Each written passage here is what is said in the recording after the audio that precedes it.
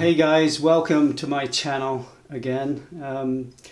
Today I wanted to do a bit of a tutorial about how to put pedals on and take them off. I know for many maybe it's simple, but for some, and I include myself, I can never, or I used to be never able to remember which way to take them off.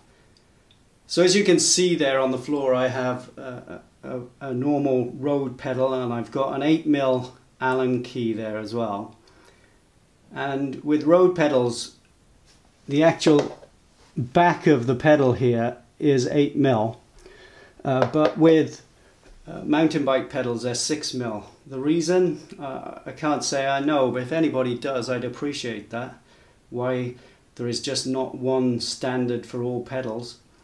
But anyway, it is what it is, and so I'm fitting road pedals to my road bike. And as you can see, the crank now is at 3 o'clock, and these things are supposed to, or I think will help you to remember. So on the drive side, the chain side here, as you can see, when it's at 3 o'clock, if we take the pedal, we can turn it clockwise at 3 o'clock. Yeah, like that. And always do it with your hand first, because if you do it with a tool you could cross thread it. So now I can feel that biting already. It's already biting in there. And I could keep doing that with my hand forever until it tightened up. But you know, you can just put an Allen key in the back there and do it very, very quickly. So there we are. There we are, that's done. Obviously you'd want to give it a bit of a tighten as well. And so we are tightening toward the end of the crank arm here. So that's all you need to remember. So once you remember that you need to tighten it clockwise and towards the end of the crank arm, then you will always remember how to take it off as well. So that one is on, and if I wanted to take it off, just anti-clockwise now, away. Yeah, so away from the end of the crank arm, and then you can take it off like that very, very easily and very quickly. Obviously I've not tightened them very tight. If they're tighter, then you're going to have a bit of a struggle. So that's the drive side.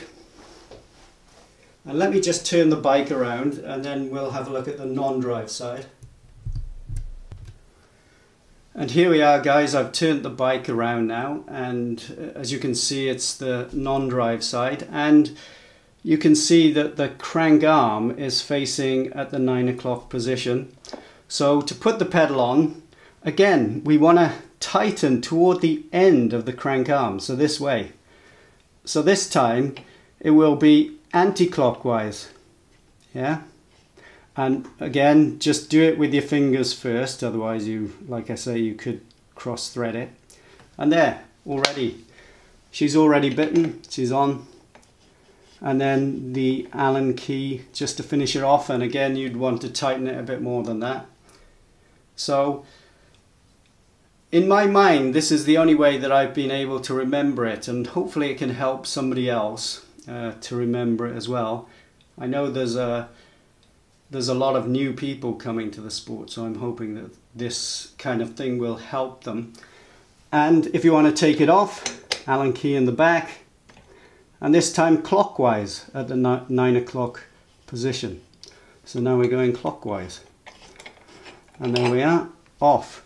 Really quick, really simple. So the way I've been able to remember it is by thinking about the drive side, the 3 o'clock position, and then you want to turn it clockwise towards the end of the crank arm. And then on the non-drive side, you want to have the crank at the 9 o'clock position, and then you want to turn it again to the end of the crank, but this time anti-clockwise. And so, like I said, I hope it helps you guys.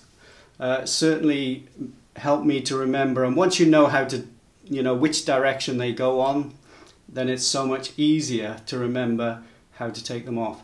Thanks for watching. I'll see you next time. Bye.